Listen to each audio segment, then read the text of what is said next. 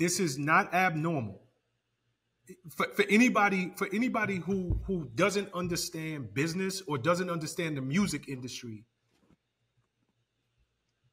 you wrote a song that was going to go on a major blockbuster movie soundtrack. You co-wrote "Come With Me," correct? Yeah. Okay. Yeah. Is that Co-wrote, the record that had is that Nicole Scherzinger who was on that record? That we It was had Led Zeppelin. it was on? Led Okay. Zeppelin. Robert Okay. did it. Cashmere. Hear my cry, hear my calls. Yeah, Cashmere. That's when Puff remixed that song and it was with the Godzilla. He was walking in New York, the buildings all Okay. getting destroyed and all. It is perfect. That It song. is perfectly normal for somebody who's going to invest in you, invest in your future, to say, look, I'm about to, we haven't even started our business career yet.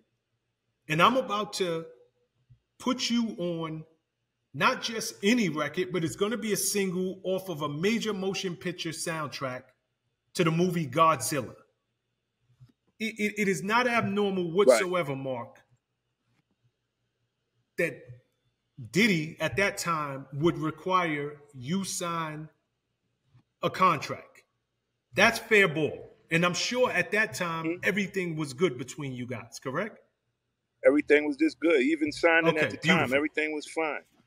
You know? But if we all live up to our parts of it, you mean like I just didn't sign that deal to do that one song. I signed that deal to do an album and plenty of more songs. So after I wasn't getting that what I needed, like I wasn't getting the attention that I needed from the label, it was almost like I was on the shelf.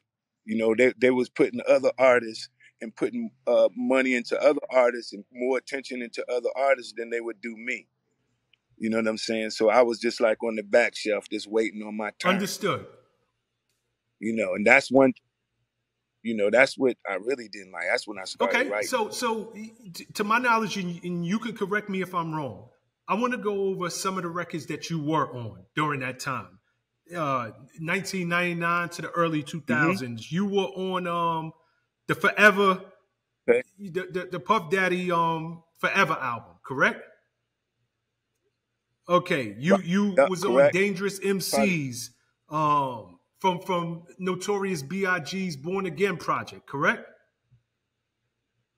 Okay, you were on Down the Line on and Muscle Game, if I got my facts right, on Black Rob's Life Story, his debut album, correct?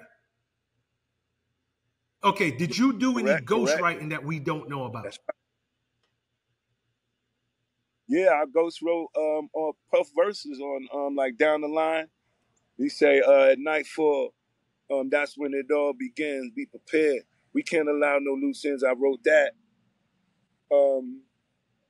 Let me see what else. Yeah, I wrote that song. That's when I first started. Like, really, I didn't even know I was being a ghostwriter. I just knew I had hot songs. Every time I had something hot, Puff would be like, I need that. So he was like, Playboy, can you do this verse for me? And we get in, we did it Down the Line. So I didn't even know at the time I was ghostwriting. I didn't even know, like, I wasn't really aware of ghostwriting. You know what I'm saying? I knew who Source Money was, but I didn't look at him as a ghostwriter. I looked at him like an artist that was signed to The Rock. Because remember, Source Money was over there with Jay-Z and them. So I didn't look at him as like somebody who just writes music and comes upon an artist session and helped him. So, yeah. I was, when I had a hot song, every time I would have a hot song, as soon as I would play it for Puff, if it was hot, he'll be like, I want to buy it. And he'll buy it. It would have been my song, but then he'd turn it into his song. Some of them we never heard of. Just for the record, every time you wrote, did you get a check? What did those checks look like, if you don't mind me asking? Got a check. I think Puff would buy a song from me for like $25,000. If he liked the song I would do, he would buy the song for it like that much.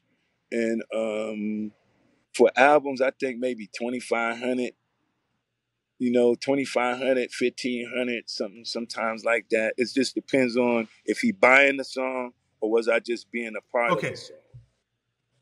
You know what I'm So saying? So yeah, he didn't buy so if all he the songs. bought a complete song from you, that was 25,000. If he just had you write a verse, it was 2,500, 1,500, somewhere in there. Yeah, so yeah, it wasn't. Well, yeah, yeah, it was like it wasn't. It was much appreciated. Don't think it wasn't, but it wasn't as much as buying the song from me. You know what I'm saying? Like gangster shit. When I did gangster shit, I already had gangster shit before I went into the studio with them up there. So he bought he bought that song for me at that time. Bad Boy for Life, I had a verse. So when I did the verse for Bad Boy for Life, I don't even think I got a check for doing that verse. It just ended up on. I did a few songs on there, and I think I might have ended up doing like maybe 4 or 5 songs on it. The P Diddy and the Family album. I don't remember. I didn't think I got an advance Okay, there for were those other records songs. that you were either wrote for or you appeared on in the early 2000s. You were on something like 6 tracks from The Saga Continues. That's Puff's follow-up album. You Yeah, know, yeah, you were also on the record Blast Off, Lonely, I Don't Like That. And obviously the one that the world knows you for is Bad Boy for Life. Correct? yeah, yes, sir. That's just the track record. All right. Sounds like me. You You know, know, that's and what. these are just things that I'm rattling off just from my notes. But you know, the more I think about it, wasn't you on that Training Day soundtrack? Yeah, the Training Day soundtrack we did. This Is Not America with David Bowie. That was a big song. So every time Training Day is aired, you know, we get a small little publishing check. You know, but it was And the Training. G Dep, That G was with Dep's David Bowie. Let's Get It remix. You was on that as well. To lace the track up with 16 bars of crack. Bring it back from the hood. From the hood. Wherever we at. Get the money. Ain't a nigga known taking nothing from me. I'm hungry. No, I'm hungry for it. I'm chasing niggas across the board. And if they want war, we can war. That's the G Dep. The Let's Get It remix. I did that one. What's up, guys? Thanks for sticking with me to the end of the video. Truly appreciate you. If you like anything you heard here today, go ahead and hit that subscribe button. And if you know anybody that can benefit from this message, feel free to share. Peace and love. Make every move a power move.